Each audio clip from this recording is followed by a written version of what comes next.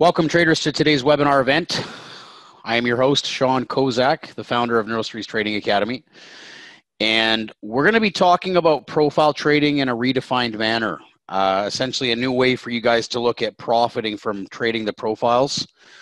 And before we go into every webinar, I normally like to cover a couple groundkeeping rules. Yes, we're recording the event, so we will be sending it out after the event is over. If you have any questions during the webinar, please don't shy away from typing them in the chat box. We can easily get to them as soon as I see them, or after I'm done teaching the topics at hand, I'll revert into the chat box and we'll go over those questions.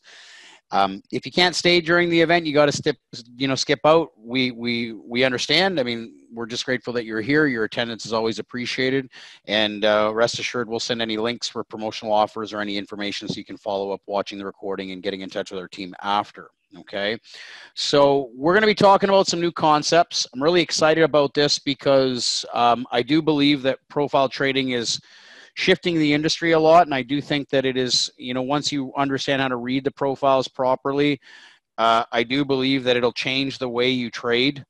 But what we need to do first is we need to be able to help build some trust behind that. I need to be able to show you why we'd want to adapt profile trading into our strategies, why it's important, and what can be done on your part to be able to execute efficiently on that. So before I go any further, need to cover a quick disclaimer.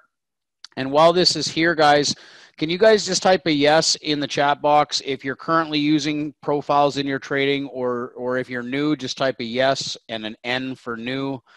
For those of you that are new, just type a new, and then those of you that are using profiles, type a yes.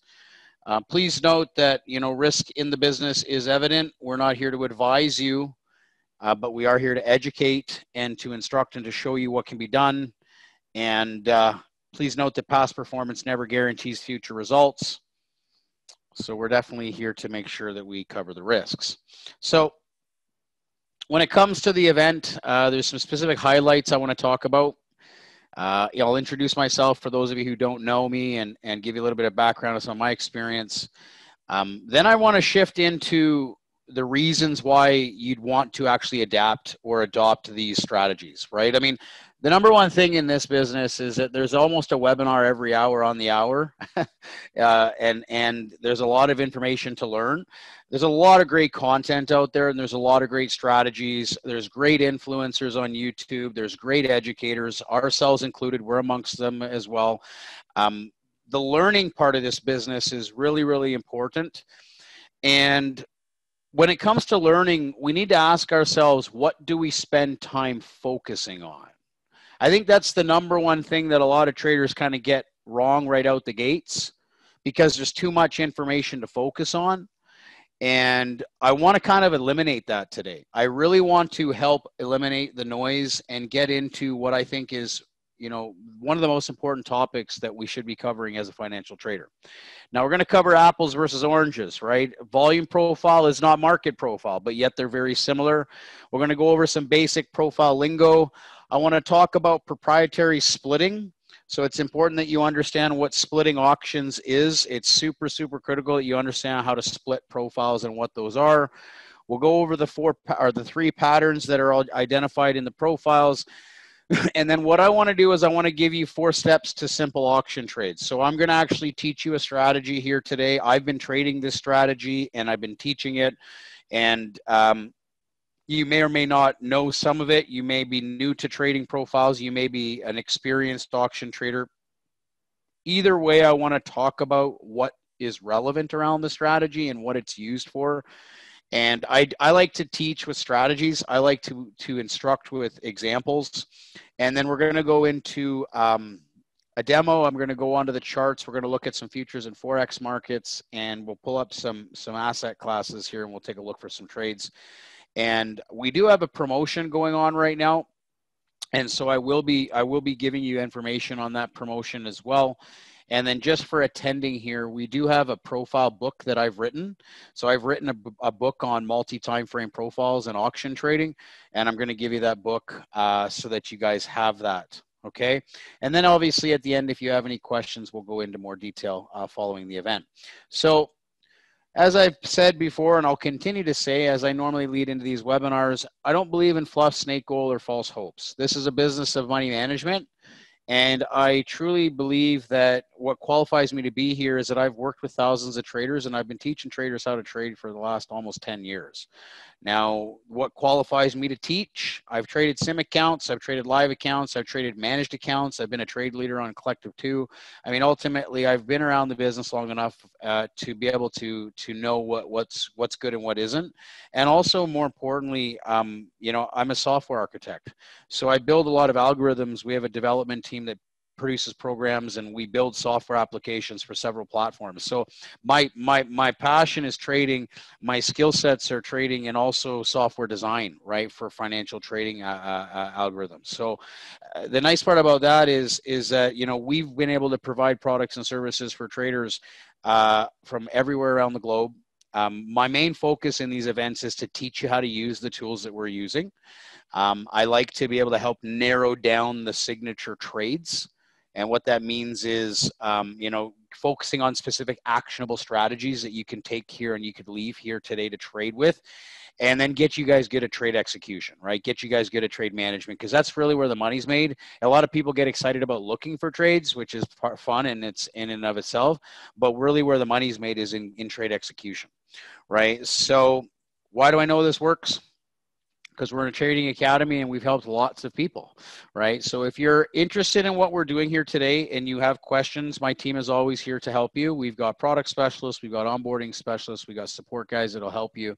And if you ever need to get in touch with any of our traders, let us know. Okay, guys?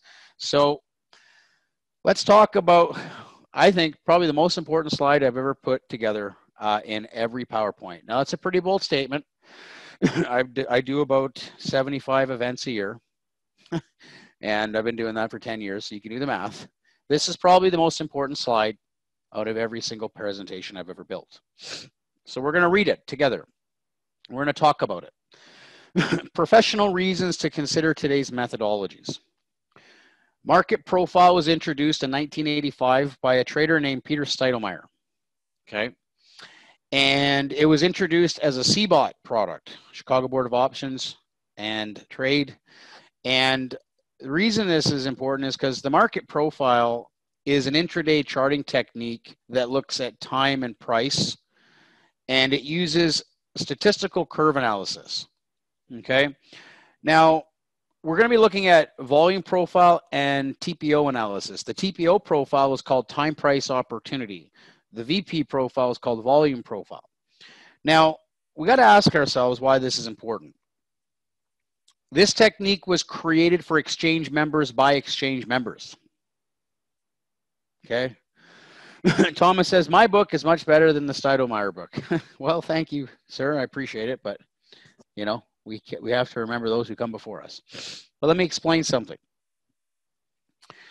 This technique was designed by exchange members for exchange members. And it gave them a way to look at the market using statistical math information. Okay. Now, I want to kind of go back to the point that it was built by exchange members for exchange members. It wasn't written by retail traders. It wasn't created by the guy sitting behind his desk. No different than me. It was written by institutional, it was created by institutional participants, and it was made for institutions. So I just want you to kind of understand something, that as much as we all think that our objectives and our goals and our vision in financial trading is important, we're really insignificant to what's really going on in the world. Retail traders, right? We're just sitting here trying to make some money in the markets. Meanwhile, they're moving capital flow around billions of dollars, and they need to be able to have a way to do that so that they can do their business properly. So really every day what we all do in here is we get up, we make our great coffee, and we get excited, and we come into the markets and we're going to trade. But what's happening is we're going into their backyard, right? We're going into their yard, not ours. We're stepping into their barbecue. We apparently aren't always invited. So if we're going to trade as a retail trader, it's absolutely critical that you understand what you're doing in their environment. and knowing what they're doing in their environment. Because if you don't understand what they're doing in their environment, it'll be next to impossible for us to do our job in their environment, okay? Now, the reason this is important is because it's mathematically based, and it's based off of statistical analysis that is driving the market based on liquidity, not indicators. Yes, we call it an indicator because it's used to indicate volume liquidity, but it's meant to be much more than that, okay? So if I were to ask you, why do you use the indicators that you use, and why do you do all the extra stuff that you got on your charts? If you're not able to back it up by a premise of validation like this, then it's always secondary to something like this, okay? So this is the professional reason as to why we'd want to consider it. Now I want to talk a little bit about the personal reasons, okay? The personal reasons to consider what I'm going to teach you today, and this means reasons for me and reasons for you, is that it's not a lagging indicator. It is a trade map that is in and of itself the only leading indication the market has. Volume leads price, okay? And time is a static factor, which we can split and we can validate volume to time. So this will create a more relaxed environment for us to trade once you understand how to read the volume. Now, I'm going to explain this because the way that I'm going to teach you some things today is you're never going to have to chase the market. You'll always be able to be ahead of what they're doing, and you can wait for the market to prove itself so that we can let the market come to us. While you're waiting, you can do other things, right? You don't always need to be sitting there staring at your screen getting tick lock. The number one misconception that traders have in this industry is that they think they need to be a scalper on small time frames. You can scalp large time frames too. Traders just don't understand that. So the question I have for you is, why do we want to put ourselves through so much risk by looking at such noisy environments when we can literally simplify things down and we can look at an auction on bigger time frames, and then we can use it just like a smaller time frame day trader? Or we can trade it like a bigger trader as well, depending on your perspective, okay?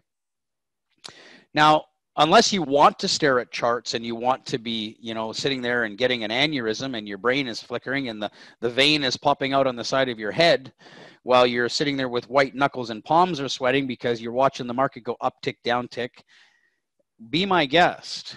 But I'm here to tell you that I used to be that. I used to do that. And every time I try to go down into small time frames, I always end up going back to this. And why? Because it's so much more comforting. And that's actually more reliable. So if you ask yourself, why would we want to consider it ourselves, is because we want to think like them and we want to be able to trade like us. And I think that's important. How many of you guys think that would make a little bit more sense, to have the market, be a little bit more patient, not be so rushed in trading, but yet still be able to trade like a day trader, or trade like a scalper, as long as we understand what's going on, right? How many guys would agree that that would probably be a little bit easier to trade, probably be better at making money? Right? Matt says absolutely. Thomas says yes. Okay. So what I'm going to do here is I'm going to talk a little bit about comparing apples and oranges. Okay. Apple is an apple and an orange is an orange. I always like to use this example because it's simple, but yet they're both fruit, right? They're in the same family. They're in the same environment of food, but yet they're different. Well, the same thing relies about profiles and auctions. They're the same concept. Like, we're still measuring statistical distributions, but what's happening is we're actually measuring different data points. Okay, so volume profile measures volume and price, and market profile measures time and price. Okay, very simple. You'll see here on the screen, I've got a volume histogram on the left, and I've got a market profile TPO chart line graph on the right. Now, some of you may have seen TPO charts looking at like with a whole bunch of letters. We do it in the back end so that it doesn't have to be done. It's all automatic, but we'll go into that in more detail as we progress in the event. Now, every auction whether you're trading market profile or volume profile, has four main components.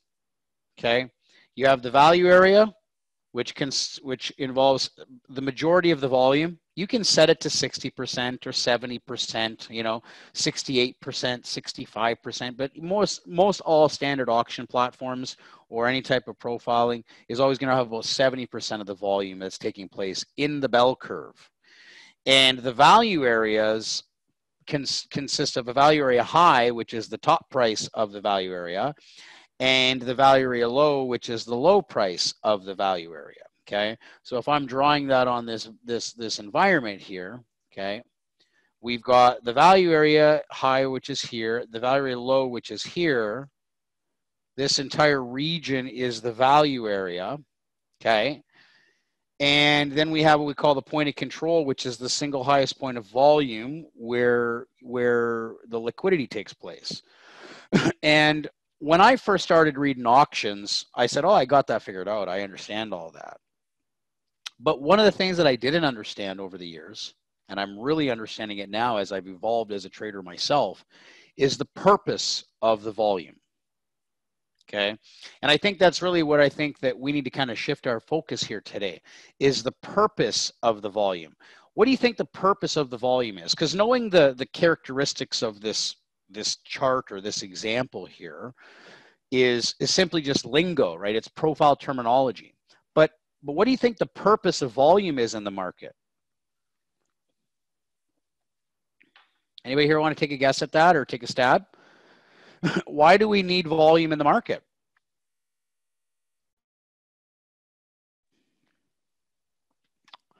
Confirmation, Thomas says. Anybody here? Can everybody hear me okay? Give me an answer. Why do you think we need volume in the market? Right? I want to be dynamic in here. You didn't come here just to buy stuff. You come here to learn. Okay? Liquidity, Matthew nailed it. Okay? Liquidity. You can't have a market if there's no liquidity. And the market ain't moving unless liquidity is plentiful. But you got to remember what did I say about their backyard and our backyard? We don't need much volume, do we, to do our job? They need volume to do their job. So we need to be aware of what that volume is telling us when we start to read a profile chart and how we start to read the auctions. Okay. So what I want to do is I want to talk about the two states of what an auction can look like. There's two concepts. You have a merged auction, and then you have a split auction. Now, almost all platforms will provide some type of basic profiling tool or an auction tool, right? Some basic stuff, right? Most all platforms are going to have that, and they're going to have a full profile view. What we can also do with our proprietary splitting is we have the ability to separate the auctions into singular distributions. And the reason this is super, super important is because we can separate value areas as they're unfolding in the market. So one of the reasons why this is important is because we can see the exchange of volume and the directional flow of the market as it's unfolding rather than leaving as a full profile. Now, this is a preference amongst traders, how you choose to use the auction.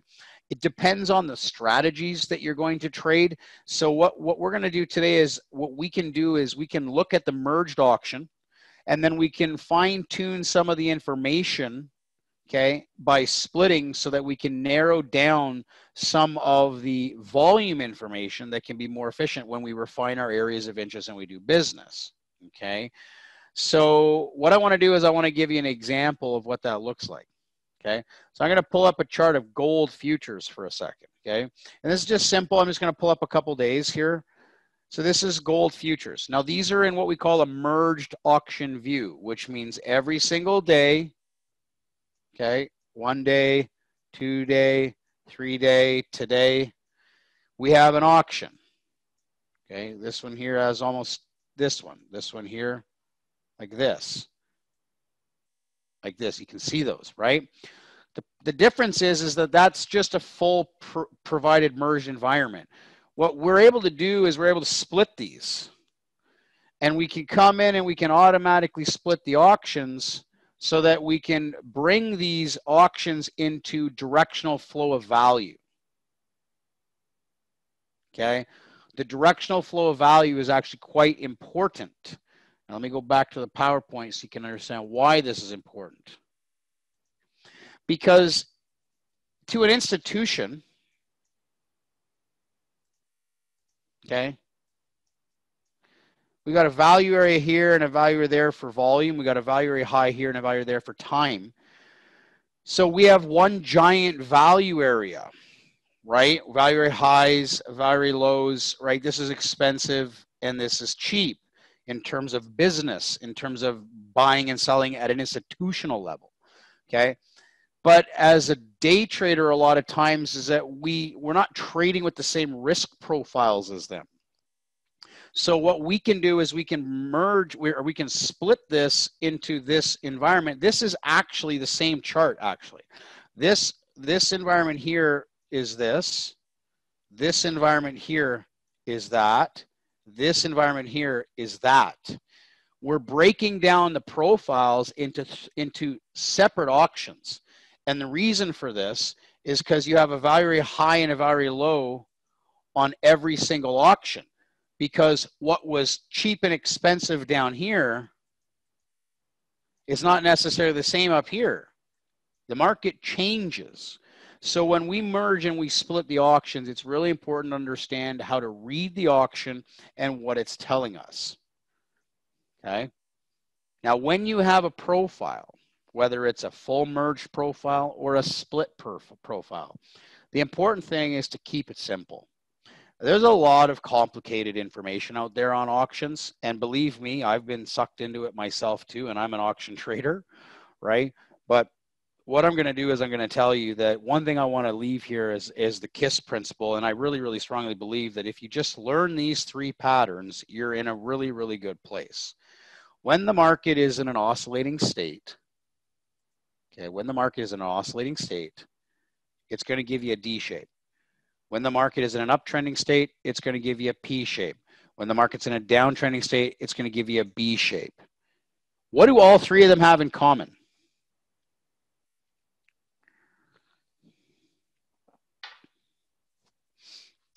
I know I'm throwing some. Richard says the bulge. Okay. You're getting there, Richard.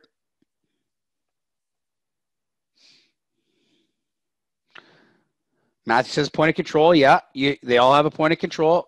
They all have a value high and a low. Yes. Yeah. So that's important. Brian says point of control, balance value. Okay. How about they all have a range of business?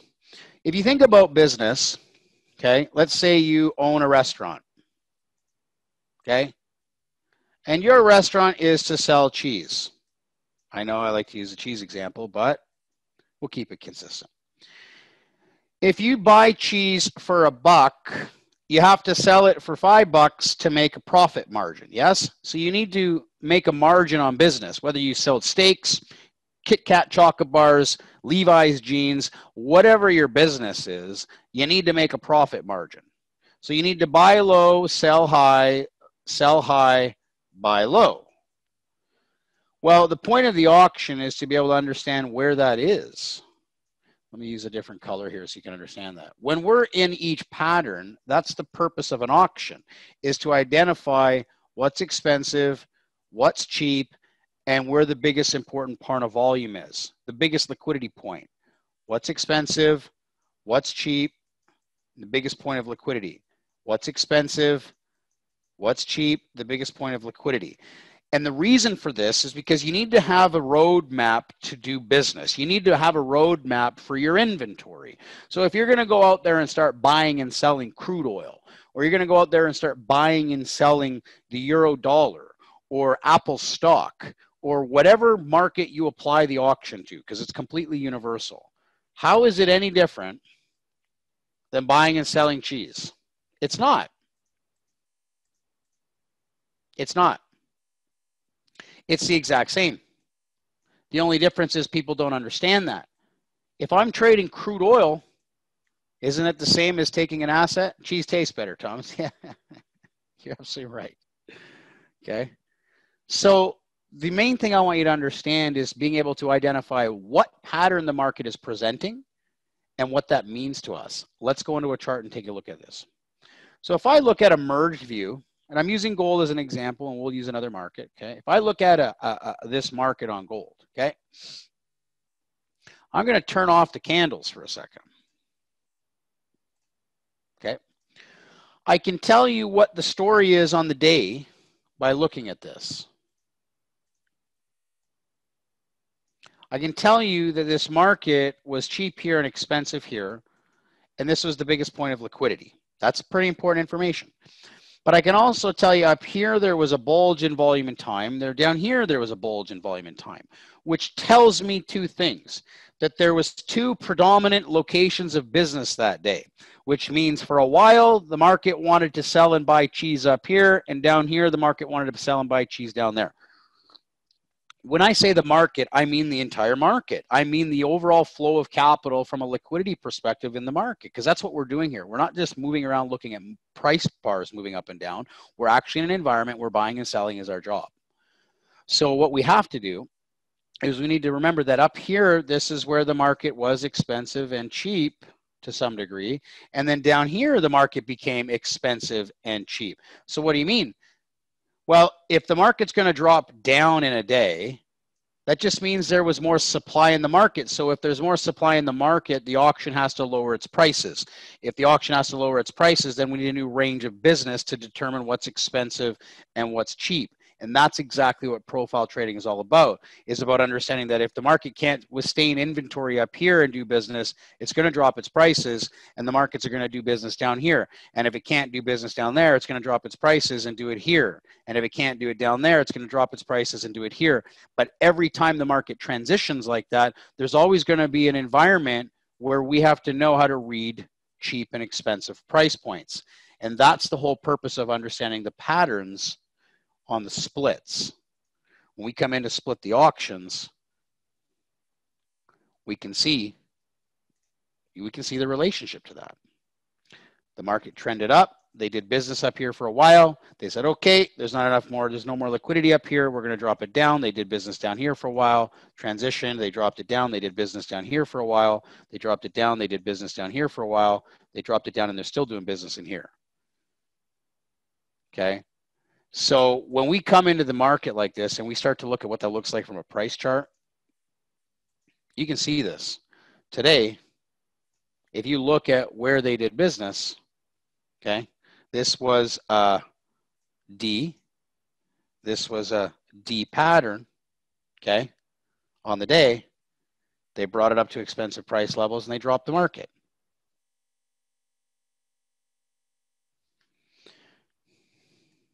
Right here. So let me just kind of explain a couple things, because sometimes when you have it in the split view, you don't see it the same way as in the merge view. So I like to look at it from both perspectives. Okay. And the way that I like and this is where I'm going to start bridging things into a strategy now. Okay. Is if the market has, let's say, a day like this, right? And you've got an auction that looks like that. Okay. I want you to think like the big banks and just put a little line like this. Okay. Those are very important levels. Okay. So what I've just done is I've just mapped out that, and that. Okay. So this is from today. So this is what I was doing here. Okay. So if the market is going to trade lower, you have two perspectives to be as a trader. You're either going to be a trend trader or you're going to be a reversal trader. So let's say the market's trading down, okay? If you're a reversal trader, then your job is to try to buy all of these levels as the market's coming down into them. Or you could be a directional trader and wait for the market to trade below them and retest them and trade with the market, okay? And the difference is you're going with the flow of capital. You're going with the entire auction, okay? And so I want to teach you a strategy, okay? And outside of today's platform stuff, So Richard's asking, is a reversal trader a trader that trades rotations? Yeah, well, let me explain a few things, okay? So if you think about rotations, a rotation is this. The market trades up, it goes into a sideways consolidation, it forms a point of control, and then from that point of control, the market's either going to do this or it's going to do this, right? Are you with me, Richard? And this is important because it's on topic, and that's why I normally don't stop and do this, but this is important. Okay, so when we talk about this, a rotation is a consolidation. A rotation is the market building positions. The problem with traders is they don't understand a bias. You are not an institution, so you are not able to take a bias like them. You have to wait for them to show you their bias. So let's say the market dropped from here, right? We traded down from here. So let's just say that was that, and the market dropped from here. Well, that just tells us that the institutions built a big position here to sell the market, okay? Now let me ask you this. If the market trades like this and comes up to this, there's two ways to trade the same level. There's two ways to trade it. A rotation can be traded as a reversal trader. A rotation can be traded as a trend trader. It's you to define your bias. So when instead of us fading this market as a reversal when it came back up here against higher highs and higher lows, hoping that they're going to stop at that rotation, you can take two stances. You can sell the rotation, or you can wait for volume to fail and buy on the proving of that. Because guess what happens when volume fails? All of the institutions are flipping positions. And that's really because stops are getting hit, liquidity rotates and changes. And you know the difference between this trade number one and this trade number two? Is this trade number two is you're going with the entire market. You're not trying to fight the market. So let me explain a few things.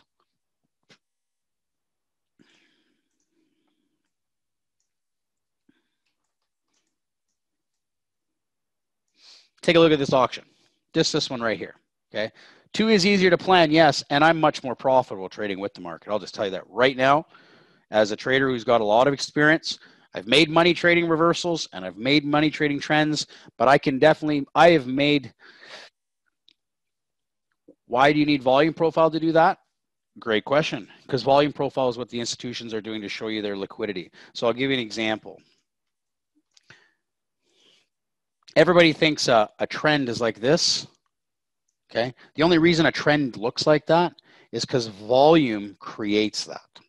The only reason the market stopped here, on the uptrend is not because it tested the highs.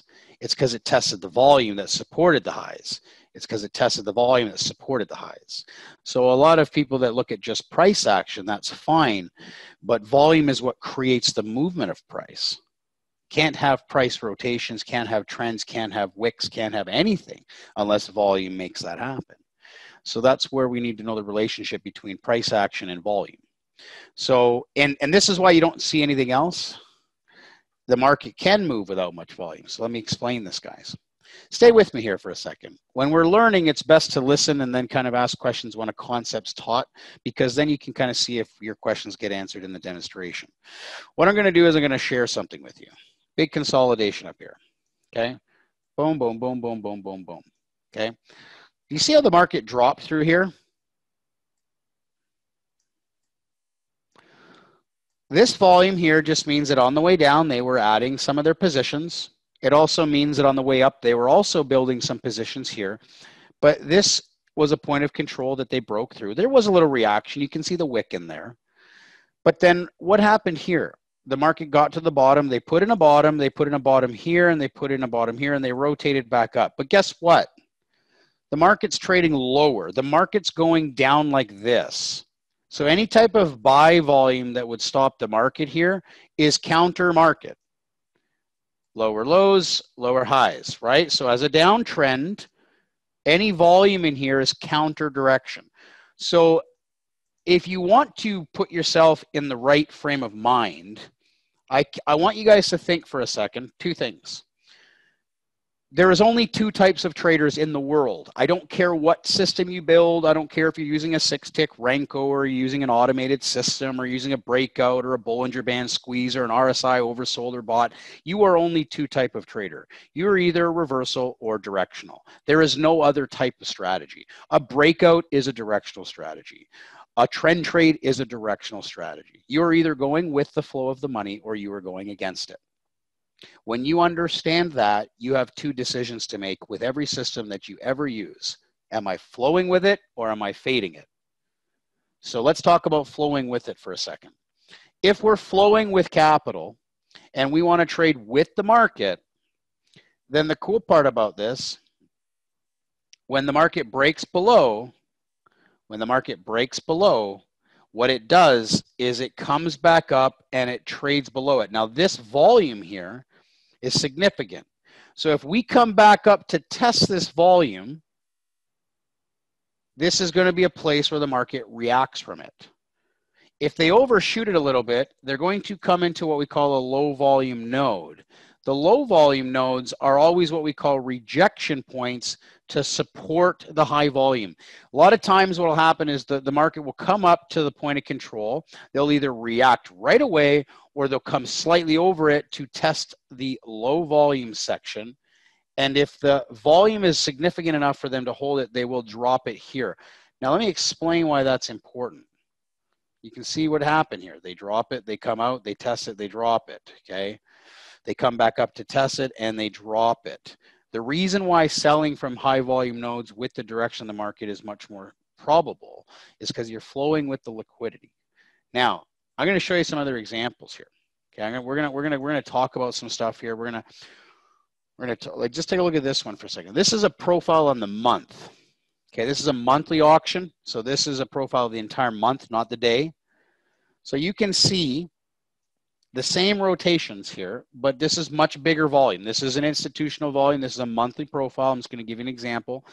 We'll go into some weeklies in a second, then we'll talk about the exact rules. But you can see that there was consolidation. We broke down, consolidation for a while. We broke down, consolidation for a while. We broke down. What happened when we came down? We came back up to test that. And what happens every time we break below volume nodes, big volume nodes, every time we're trading with the market, every time we break below volume, we come back up to test it.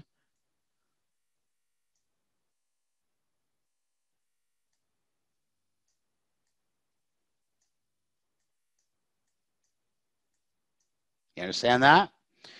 Directional trading, you're not fighting the market, you're trading with it. Okay? So let me kind of explain what I want to do is I want to teach you a strategy. Okay? And the reason this is important is because when you think like this, you're thinking like them. And when you think like them, okay, what you end up doing is you start thinking like a professional trader in their environment.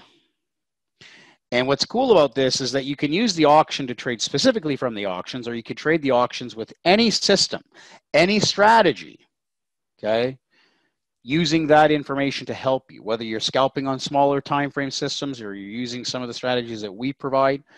The best part about the auction is you keep it simple. The first thing we always do in step one is you want to prep the auction. And when you look at prepping the auction, the main thing I want you to understand is if you're a day trader or if you're a swing trader. Because as a day trader, like if you're a day trader here, you're either a day trader or you're a swing trader, right? So as a day trader, it's really important to know your range of price for the day, the expected range of price, because you don't want to be planning volume levels outside of where you're trading.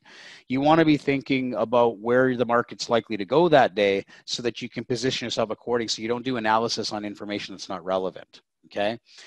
The other side of it is you need to define, are you trading directional strategies or non-directional? Because the areas of interest, okay, are what we do here. So we need to identify the range of price, and we need to identify, are we trading a directional or non-directional strategy? okay? My suggestion, and this is just my experience, I'm not here to tell you what you should do, but I would truly think that trading directional will be much easier for a lot of traders starting out. So I'm going to I'm going to teach you both, but I'm going to talk to you about how to use both to your advantage. Okay. Now, when we get into step 2, which is the strategy focus, okay, the strategy focus is where we take our areas of interest and we draw the lines in which we want to take trades on. I want to show you how to map out your lines. I want to show you how to map out your areas, because once you know where you want to do business, okay, then we're going to focus into management, which then brings you into the entry and the exit. Where do you enter? Where do you exit? And how do you manage the position? Okay, because that's really the most important part. We need to bring you through the decision tree so that after every trade, you can review your trades, study it, take screenshots, and write reviews and basically track your performance. Okay, does everybody understand that? I like to take people through a linear process so that everybody knows what I'm about to teach them, because when you learn a strategy, you have to kind of learn it in steps so that you can actually do it yourself, right? Because if you just try to do everything just watching me without learning it, it doesn't really make sense. So can you guys give me a yes that you understand this? I know some of you may not. Maybe you're new in here, or you've never been to one of my events or anything like that, but everybody's kind of got a handle of that. Okay, perfect.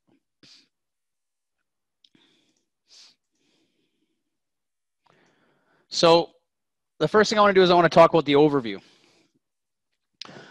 The premise for this trade, so this is the summary of the trade, okay?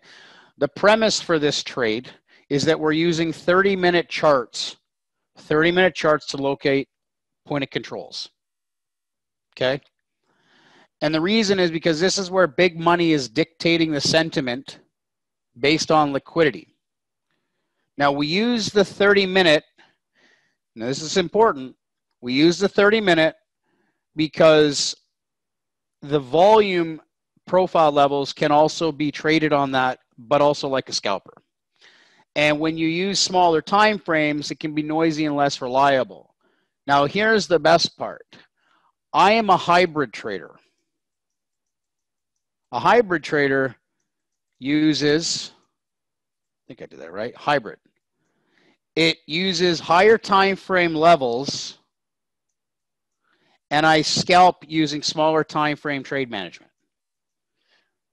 And the reason for this is because I don't like to be noisy and have to be reactive to the market, and I can keep my stops and targets based off the same objectives as I was a smaller time frame day trader. Now, if you're talking about, well, I want to scalp for 3 ticks, now you're in HFT territory, and that's just completely outside of anything that we're talking about. But if you're a day trader and you're looking maybe a 10-tick stop on crude oil, right, or, you know, a couple points on the S&P, right, or 1.5 on the S&P or whatnot, I mean, it's not that big of a deal, right? It's just, you don't need to be doing it on a 4-tick range bar, nor would you want to using an auction, okay? So what I'm going to do is you can also apply this, okay? And the reason I say see lessons on this in the strategy focus course is because I teach this to a lot of our traders. Like, I'm giving you some pretty good nuggets here right now, guys. Some of the stuff I'm about to teach you is actually taught in our advanced courses, in our mastermind classes and stuff. And I thought it'd be really, really good because a lot of traders have asked me about auction trading, and there's so much information out there. I just want to kind of give you some insight into this. This is actually pulled directly from some of our more advanced courses, okay? So the key here is that this is both directional and non-directional. So I'm going to show you both. You can trade it as a reversal and you can trade it as a trend trade, okay? Now, there's obviously other forms of areas of influence that you can use to enhance your analysis, but we're going to specifically just focus on the volume for this example, okay? Now, the first thing I want to do is I want to talk about the daily range prep. The daily range prep is very important because there's 2 types of daily range prep, okay? The daily range prep is where we ultimately want to know where the market's likely to trade for the day. Now, the blue lines are the prior day's high and low. The yellow lines are the daily max average range. So I normally take the farthest levels of the 4. So if I'm sitting here, this one would be here to here. This one would be here to here. This one would be here to here. I take the entire range of the 4, because sometimes, you know, you're going to have levels there, and then one's way down here. I would take the range of this, because if I'm sitting here at current price, there's a chance that fundamentals can drive the market up to the max daily ATR or drive it down to the max daily ATR. Or if we're sitting here on the open, there's a chance they could go down to test yesterday's low, or they could take it up to the max ATR. We don't know this, but we need to know that if you're trading up here, you don't need to be planning levels down here today, right? And it's all about not overwhelming yourself with too much prep when you're looking at several markets. Give me a yes that everybody understands this. The blue lines here you can actually use. It is free. The blue lines are on every platform, prior, high, and low of day, and it's pretty basic, right? But the yellow lines we actually coded as an indicator, and this is a free indicator as long as you're a subscriber to our trading room. So if you're not and you want access to the yellow levels, you'd have to do that manually using daily charts. But I'm just here to tell you that that's what we do when we trade these levels. The yellow lines are the max daily average true range. So if you wanted to do that yourself, you would need a daily chart. You'd have to calculate that. But I can, if you're interested in the yellow indicator, just let us know and we can get you in our trading room. And you can get the indicators for free on your first month subscription. Okay. So here's the thing. The big thing about trading, okay, when we're trading, I want you to understand there's 2 scenarios. You have an inside day or an outside day. An inside day or an outside day creates different characteristics of the market. Skip saying, Sean, sorry to ask this question and keep you off topic, but I have to go. Okay, so my trading room runs 8:30 pre-market to noon, approximately. Okay, every day. Tuesday, Wednesday, Thursday, excuse me. Yeah, we run our room Tuesday, Wednesday, Thursday. That's going to be changing here in the near future because we're going to be opening up several trading rooms. So there's some changes coming, but we got some great things coming. So if you have questions, we'll shoot you an email and you can follow up with Jeff and the guys. So let's get back here, guys. Inside versus outside days. An outside day are when prices are breaking out of the prior day's ranges. Okay, so I'll give you an example. If I have yesterday's ranges here, and we're trading here, an outside day would be we break outside of it, okay? An outside day would be break outside of yesterday's lower high. So if I'm here, this is yesterday's high of day, yesterday's low of day, okay? An example would be if I break below the low of yesterday's auction, what that means is the value areas and the profiles are shifting outside of yesterday's auction. So this is normally what's going to happen in trending conditions. So these types of environments are very difficult for reversal trading. We've seen that today in the indexes. Did we ever? Like they sold those off.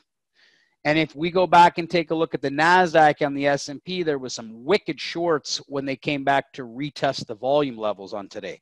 Why? Because it was a trending market. And on conditions on trending markets, when you can trade directionally, you're going to make money. Okay? The best type of these are when we start to see them breaking outside during the overnight. So when we start to see them trading outside of these yesterday's lower high of day auctions in the US or the overnight session in the Globex, and we come into the US market, you're going to see that. Okay? On an inside day, you're going to have the market trading inside of these markets. Normally, you're going to have these in D distributions. Normally, you're going to have these in range markets. So a lot of times, you really want to understand that these are more evidently suitable for reversal strategies, right? And if you are trend trading, if you are a directional trader, you want to make sure that you're not expecting really large follow through on these big moves because sometimes the market's not going to do that today. So knowing the different climate is really, really important for the type of trader that you are. If you're more of a directional trader, you're going to want to pay attention to B's and P's and if they're breaking outside of the prior auction. You also want to know if you're a reversal trader, you want to be looking at D-shaped distributions. Now, what I want to do is I want to talk about the reversal trade first, okay? But before I go into that, let's take an example of this. Okay, let's go here.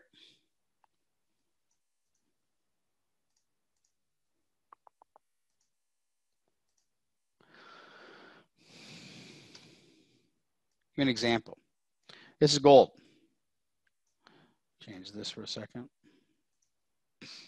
Okay, so if we were to split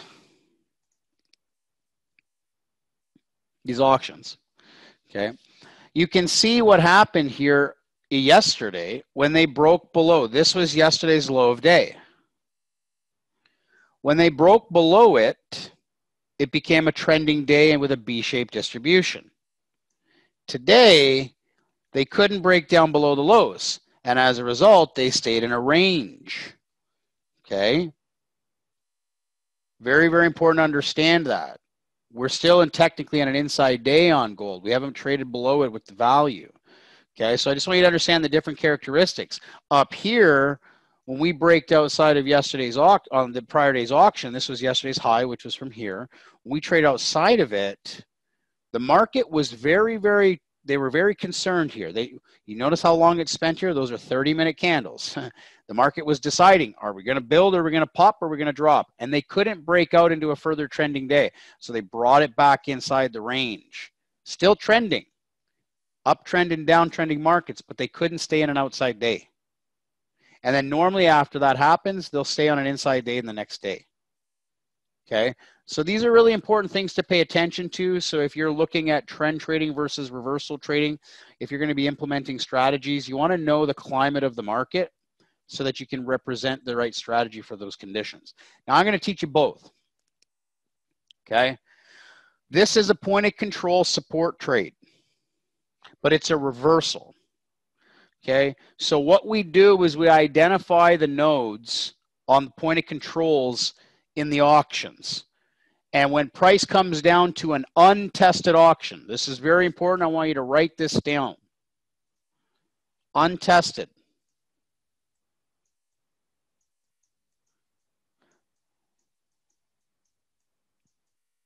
An untested auction means that we have a big point of volume here. We traded all the way up. We never came down to test the point of control. Came all the way back down. We never came down to test the point of control. They tested the wall of volume here. Not even quite. They tested this. See that point of control was tested here? Okay. They were never tested on this. And so what we do is we look for fresh auction point of controls that have never been tested. And when price gets to them, we fade them along. This is a reversal. You would buy the point of control support. Okay. Your stop loss is going to be based on two things, ATR or volume. ATR, another free indicator in our trading room. If you're subscribing to our trading room, you will get this indicator for free. It will tell you your stops. It'll tell you your minimum stop, your average stop, your maximum stop, and your current stop. Call this the stop finder. It's a volatility grid that basically tells you your trade management. It's a free indicator when you subscribe to our trading room. Okay, now this point of control, if I'm going to buy this, if I'm going to use a volume stop, I need to be at low volume. My stop needs to be below the low volume. If I'm using an ATR stop, my ATR would be one of these. It depending if I'm scalping, if I'm swing trading, depends on your objective. Okay, now this is a reversal trade. It's counter direction. Why? Because we're taking out the structure, fading the market. It's an aggressive trade. Reversal trading is aggressive. It is not a conservative approach. Same thing with the short. Point of control.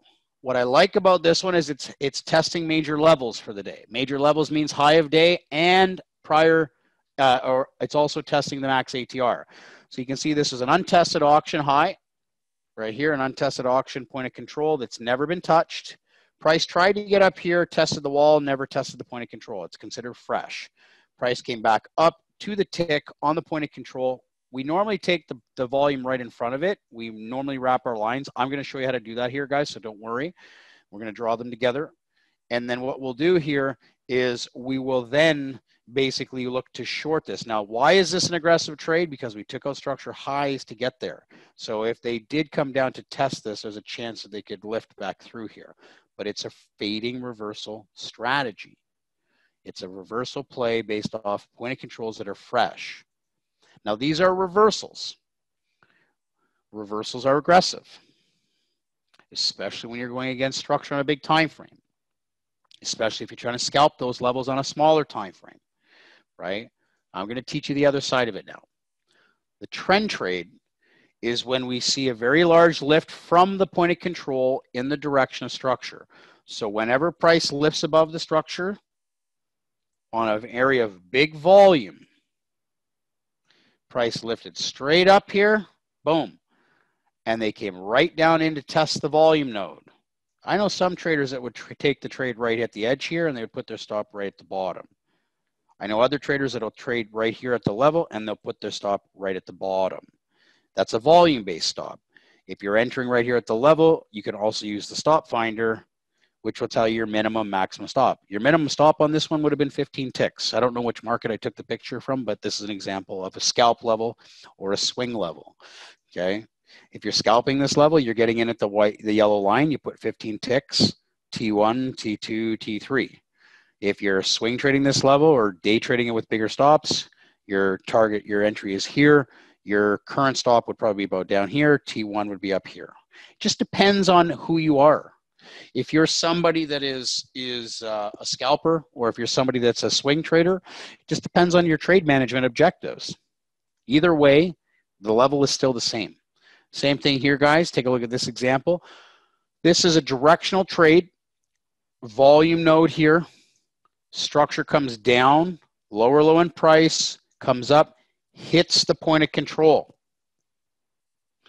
If your stop loss is here, low volume, stop goes here. Or minimum stop would be 10 ticks on this one at the point of control. If that was the case, 10 ticks plus here. Okay? And then your targets are either based off risk and reward or volume levels. Your targets and your stop can be based off volume or based off average range. Okay? Now, what I want to do is I want to go and look at some trades. I want to go in and I want to pick some markets. And here's the fun part is I don't have a market that I care about. So I'm going to let you guys tell me which market we're going to do the analysis on. So it's kind of like a complete new thing for me. I don't care which market. As long as it's futures or Forex, I don't have the data. Okay, so if you guys could put in, we're going to take a look at some futures first. Now, I was going to, I've got 3 different modes here. So just so you guys understand what this is. Just so you guys understand what this is a monthly profile, this is a weekly profile, and this is a daily profile. Our software, just so you understand the difference, our software has the ability to switch the modes so that I can look at bigger perspectives, smaller perspectives of the auction, and I also have the ability to split and merge and control the granularity of the histograms. So if I wanted to make the volume more larger or more smaller, watch what happens when I change the granularity down here. Okay, I'll just change it to a 5. It's gonna take a second to load here for a second. Okay. We'll give it 1 sec here. I'm loading a monthly profile, so it's gonna be a little bit longer. It's gonna take a lot longer. It's loading a lot more data there. But you see how the volume looks a bit different? It's because I can change the granularity of the histogram to be more of that nature. Now I'm going to go in here and put this into merged view. It'll load faster in merged view there. Okay. So let's see here. We got, yeah, Maurice says Forex. Well, there's a lot of Forex pairs, Maurice. You need to tell me.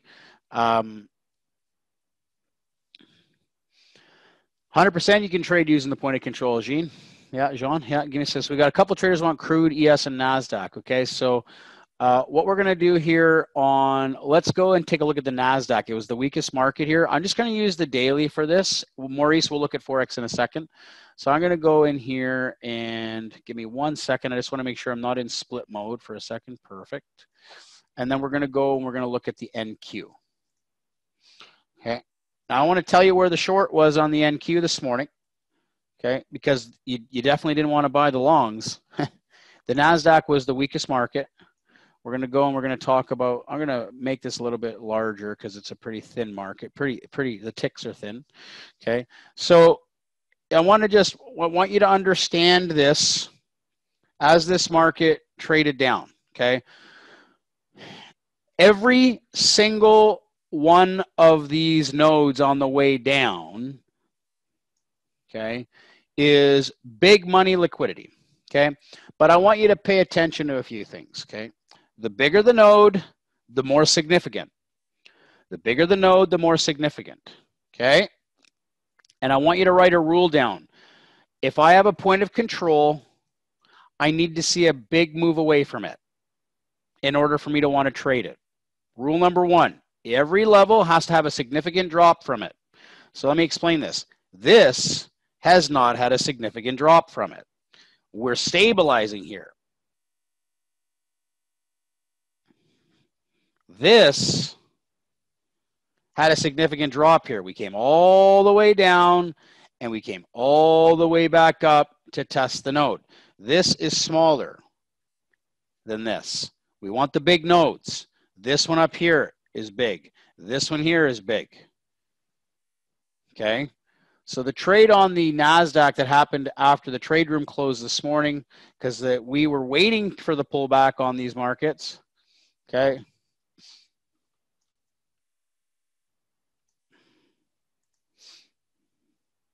Let's go into this.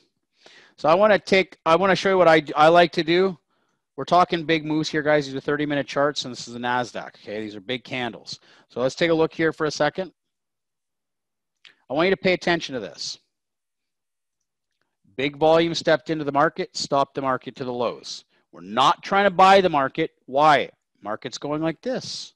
So what I want to do is I want to wait for the retests to come down, pop, pop, pop, okay?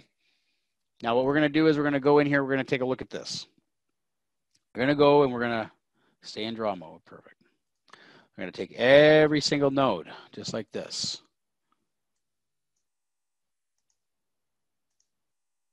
This was not as big. It's not a significant node. These are much bigger than this one and this one.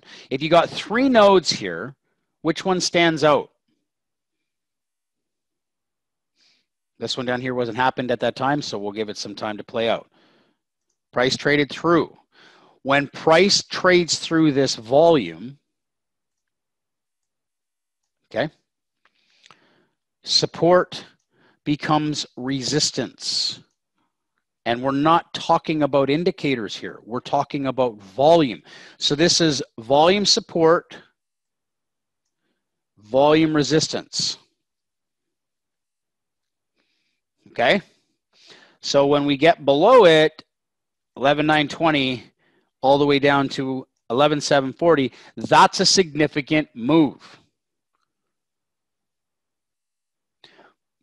So when price comes back up to test this, okay, when price comes back up to test this,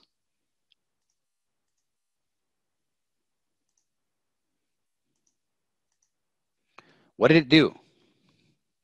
This is the short.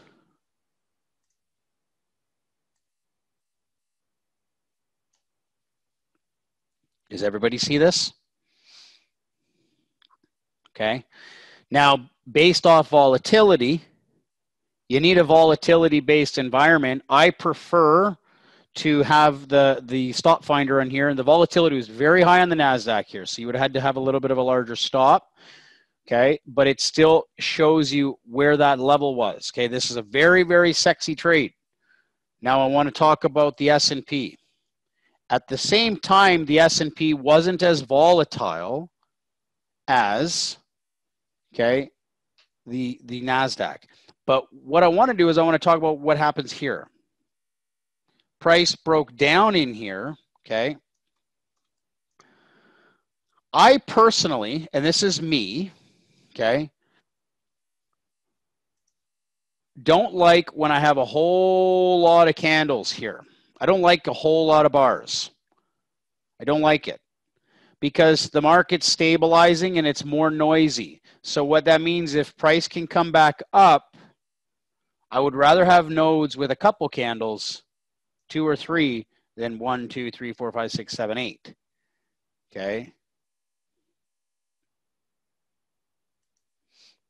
Now, if this point of control comes in here like this, I just need you to understand that when we come back up to test this, this right here, let's put a little line here. This is the node. Okay. If they cannot drop from this point of control, they're going to come up to test the low volume up here, which they're doing. But I don't understand your question. If you have a question, please ask it in detail so I can help you. Why, I'm not sure, Ricardo. You have to ask why what? Wicks are difficult to see. Well, let's widen the candles. There we go. Okay. Because the market will stay there longer. So if you think about this, that means a lot of liquidity is happening here. And they broke down here. So if they come up, they could stay a lot longer here. The market could not stay a long time here. And they dropped on significant volume. I don't want to be in a market where the market likes to stay there for a long time. I don't prefer that. It's not my style. I've always just seen that it's been much better. Like this here, significant volume node on the NASDAQ over a very short period of time. That's a 30-minute candle ending, 30-minute candle starting, and we're probably ranging there for like maybe 10 minutes max with a massive volume peak, which means that if price is coming down like this, but if price breaks back up, then it would become a reversal trade. It would not be a trend trade. You need to look at the structure, okay? So a couple things here, guys. I want to take a look at a different market, and we'll take a look at the S&P real quick. The S&P did the same thing. I'm going to change the tick granularity. The S&P is a little thicker market, so we're going to bring this down to, say, like a 4.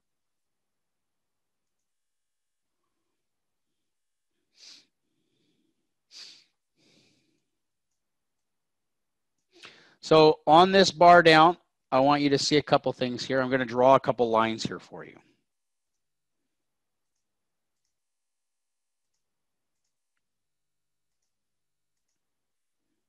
Okay.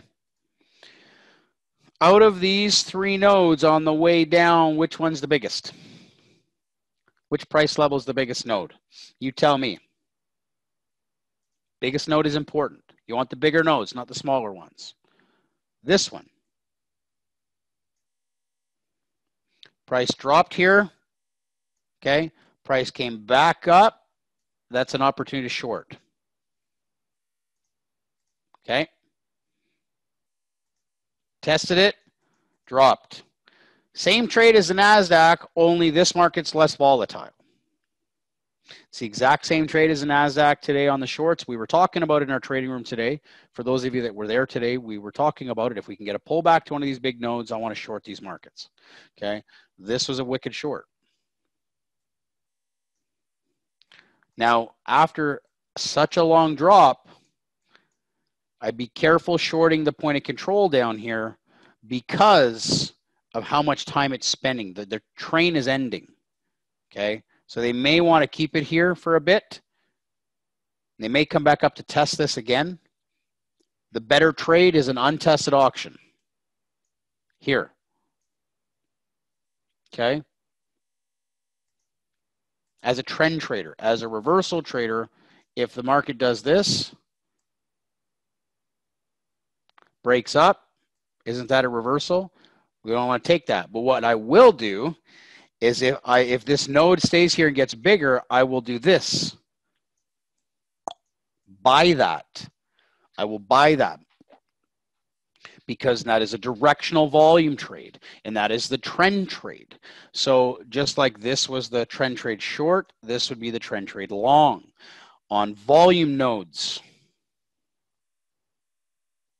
Has to be big point of controls. These big nodes are liquidity pinpoints, okay? Pinpoints, not just one point of control, every major point of control that the auction produces. Now, if we split these, you're going to get a little bit of a different read. You're going to see those nodes here, but you're going to see we're in a very downtrending market.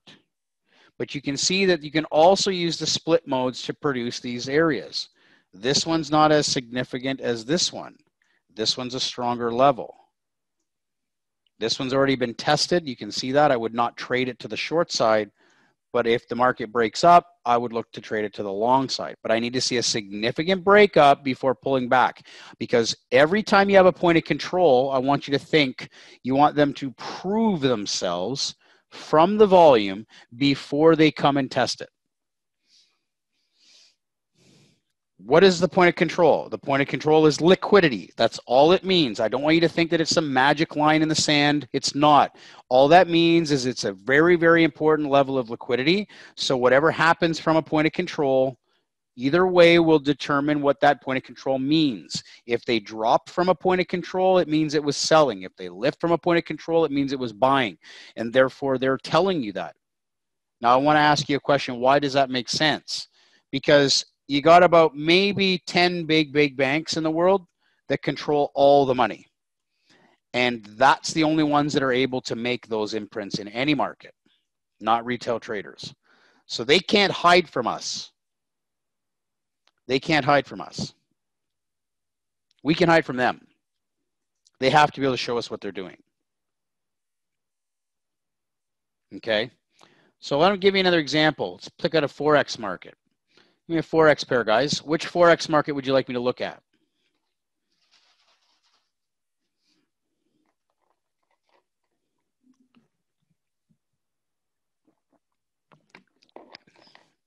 Euro yen, Ricardo says. Anybody else have any other Euro yen? You got Forex traders in here? Euro dollar, Euro yen. I need a couple more in here, and we'll pick the baseline.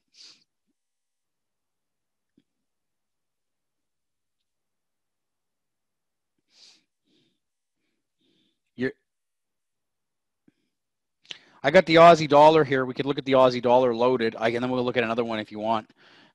Ricardo says Aussie dollar. I have the Aussie dollar here. We can look at this just to keep it. I'll just look at it on a bigger perspective first. Okay. Let's just take a look at this for a second.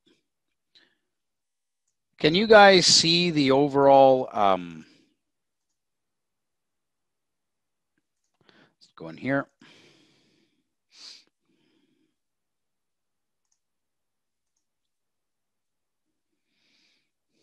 Are you guys able to see? And I'm going to turn the market profile off for a second.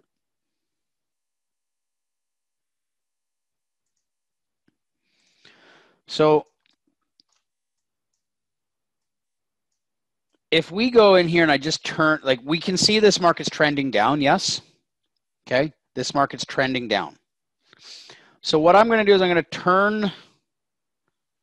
turn this off for a second. I'm going to turn all the candles off. Okay. And I just want you to take a look at this. This is where a lot of traders are like, what the heck, right? And I want you to kind of look at a couple things. The biggest things to me that stand out, that point of control. If we move down, this one was the biggest point of control. Very close. These are very close here. But this one I think is a bit bigger. This one here. Okay. And that. So if I'm going down, it doesn't need to be difficult. And I think this is where a lot of traders get so confused because everybody thinks you need to be smart to make a lot of money doing this. You don't need to be smart, guys. You just need to keep it simple. Okay. If the market's going like this, as long as the market makes a lower low in price and the market's staying down, look to short these nodes on the right side of structure. So let's say the market came down here, boom, I would look to short that. If the market traded down below here, I would look to short that.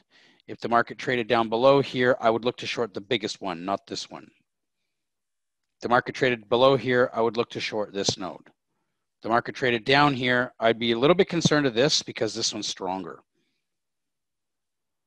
I wouldn't trade this unless we broke way down here and then traded that. Let's turn on the price bars.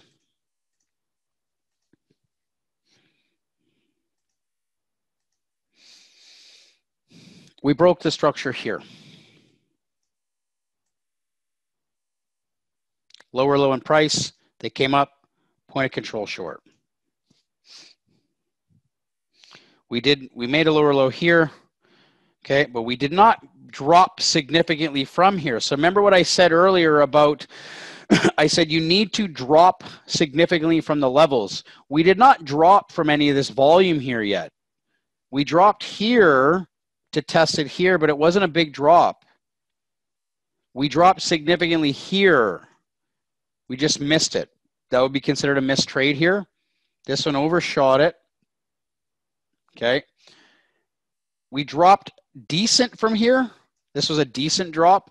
We came up to test it. Trade here for sure. These two were for sure trades. This one you would have been missed the fill on this one. This one is weaker. This is a lower point of control, and this one we haven't traded below it yet. Give me another market, any market. Euro USD. You want to look at any Forex pair? Let's do it. Forex. Euro yen. This is a monthly auction, guys. Look at those shorts. Sexy.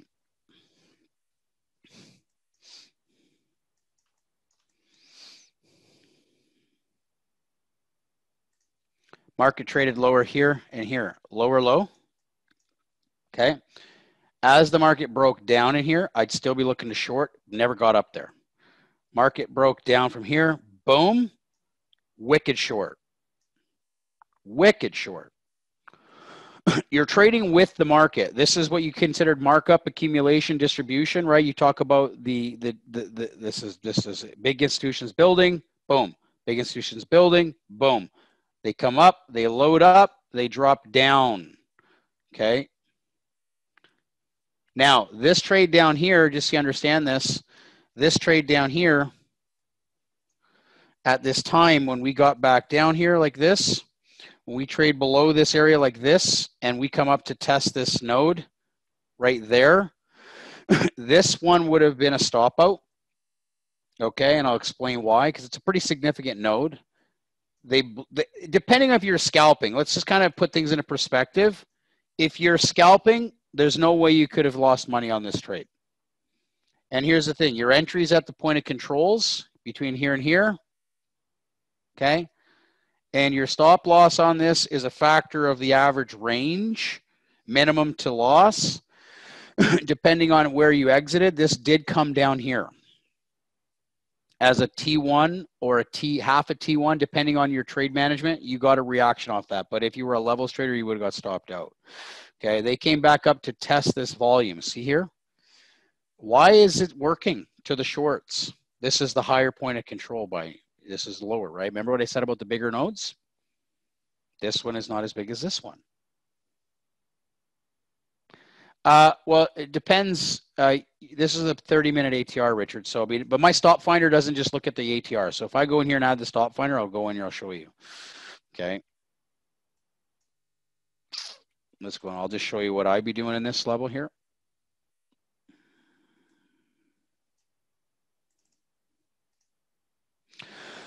So the way the stop finder works, and this is a free indicator, you can use it for all of your trading systems if you choose. You just need to be a subscriber to our trade room to get access to it.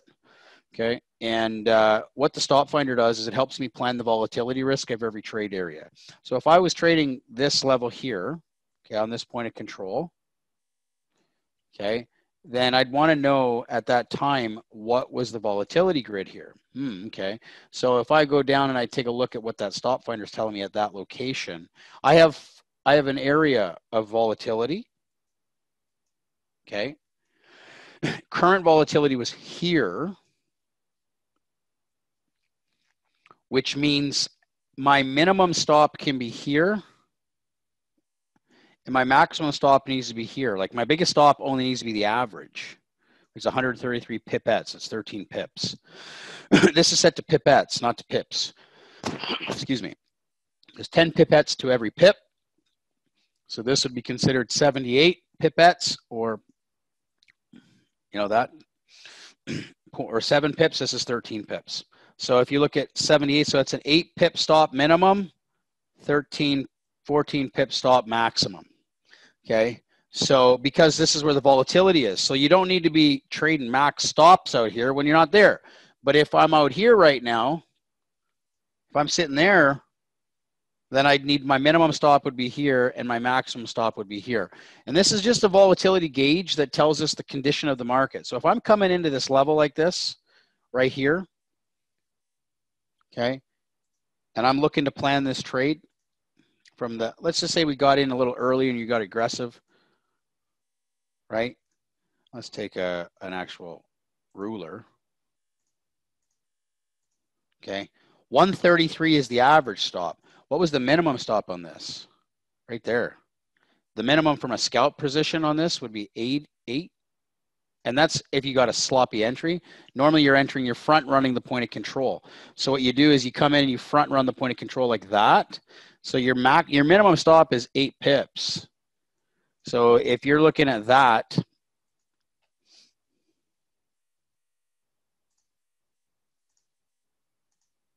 like that's a 1-to-1 position right there. I mean, you're scalping that level, you're out on the next bar. But if you're holding that level for a bigger trade, depends. The next trade would be at volume. So there's 2 ways to manage your positions based off volatility or based off volume. The next target would be at the volume levels down here. Okay. And that's kind of goes hand in hand with over this in this environment. When we came back down to retest this, remember we said about this up here. If I took the volatility at that time, minimum stop would be here. Even if I took the entry at the lower node like that, at minimum stop, you would have got high ticked. But even if you took the current volatility at 11 pips, a lot of traders don't want to go minimum. They want to take the current volatility. That's 11. So that would be, you'd be at 11 pips right here. That'd be right there. So current volatility on this was 11. Even if you got in at that lower node down here for this trade that looked like it got stopped out, but let's take a look at the risk reward on this. Okay. You would have come 80% to your target. 80% to your initial target at a 1-to-1. A lot of times scalpers are not going the full 1-to-1 on their exits. They're peeling out at a 0.5-to-1. They're going in at 1-to-1. They're going at 1.5-to-1 because they're scalping. It just depends on your exit, but this would have at least given you some movement before it blew through. But the next trade hit again up here. The difference between these 2 levels, and I'll explain this, is the volatility. When we got up here, guess what? The volatility increased, yes? So this is where if you're coming back up, I would not trade this because it was already tested. This is a dangerous trade. Even though it worked, it's dangerous.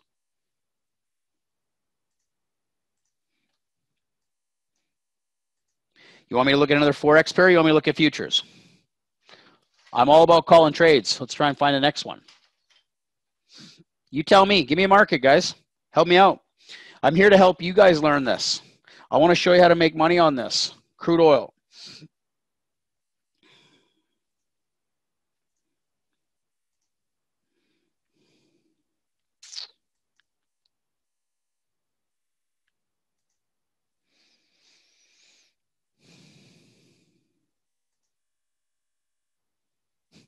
My stop got low ticked on crude today. I got low ticked on this low volume down here, but shoulda, coulda, woulda.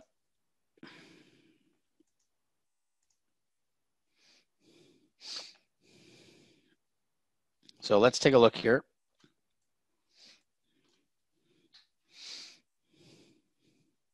And this market was very bearish today, but we were looking for a long bounce play. And I got T1, but I got kicked out on the rest of the position. So let's talk about this. Keith, I'm loading, but I'm loading it in merge view. I got 60 days on the monthly. This is a monthly. I could go to the dailies. I'm just using the monthly because it's a little simpler to see the point of controls, right? And you could use the dailies or the weeklies. I'll just go over here to the dailies. Let's take a look at crude oil. I'll just keep it on the dailies for a second. There, same thing. So just so you know that when you're using our macro profile software, you have 3 modes: daily, weekly, monthly.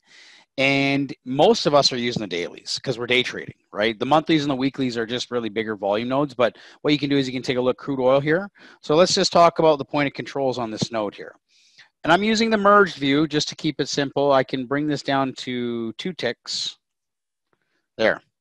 So let's just go in here for a second and turn off the price bars.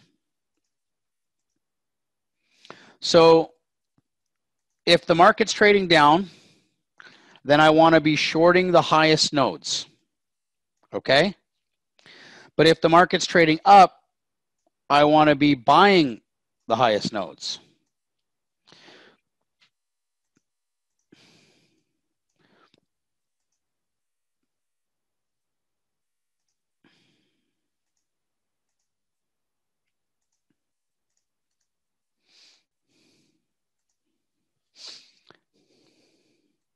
The structure is up on this market, just so you understand this. Structure's up. This was here. This came in like this. Higher high in price. We could not get above that point of control, which means it's still acting as resistance. So when they came back down, they came back down to that node. Now, I took this trade today in the trading room. I re-entered because I made a mistake, and I like to admit when I make mistakes because I don't make them again.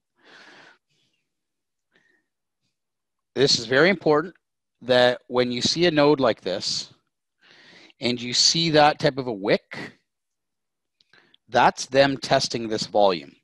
So I should not have taken the first trade. And that's me just being experienced telling you when you make a mistake or when you don't. Because I am a trader, guys, so I need to share that with you. This here is the next trade. I re-engaged, I re-entered here. Okay? Now, at the time of this trade, I was using the stop finder as well. So let's go in here and add the stop finder. And I'll just explain so you can see activity and you can understand the concept for the strategy.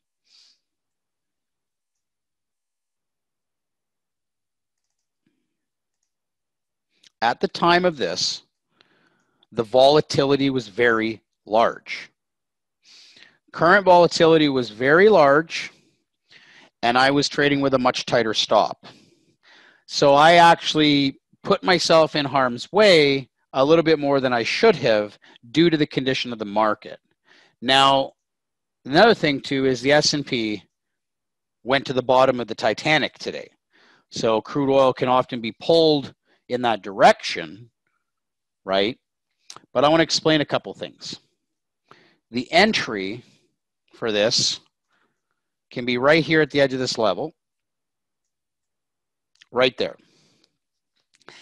There's 2 stops for this environment. When you have maximum risk, when you're sitting here really, really big at 30 ticks, I think I had like a 15 tick stop. Okay, so I had a 15 tick stop and I got a reaction. I did collect my first target on that. I did get my first target, but I normally don't move my stop to break even until my second target's hit when I'm scaling out like this. So my stop was like here. Okay. Now there's 2 ways to place your stop on these nodes, and this is super, super important. You have a volatility stop or you have a volume stop. Doesn't need to be difficult.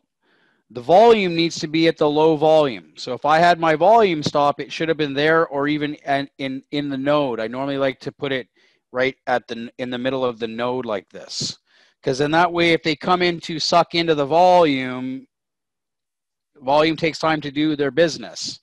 Now, if I was using the volatility stop, so you guys understand this, you have 3 grids here, max, average, and minimum. We're trading above the maximum. So that tells me a little bit about this market. It's like, whoa, wait a second. My current stop on that at that time was 30 ticks. It should have been, I could have been 30 or at the very least 25. And if I go and we put a ruler in here, 17, 25 would have been the current, the maximum, but the current volatility was technically 30 ticks. So when you look at that, that is where the actual stop loss based off volatility could have been. But if you look at where the volume is, it's kind of close, right? Down here. So at the risk of, being low ticked, this is where they came. Look, they came right down here. And that's where the volume is really important to understand this. Now, the only reason it did that is because the S&P was a shit show market today. So realistically, if the market wasn't selling off so heavy, that would never have taken so much heat. That's just correlation for you, okay? And today was an outlier day. So on outlier days, you just go with the flow, okay? So this still produced a profit from a levels trade. You just need to be aware of the volatility of this market and know that. Now, the difference here is this is not a trade short because we're going with up structure, and you do not want to trade this long until they do this. As soon as they break out from this point of control, they do this and they show you they're going this way. This now becomes the next trade. Make sense, guys?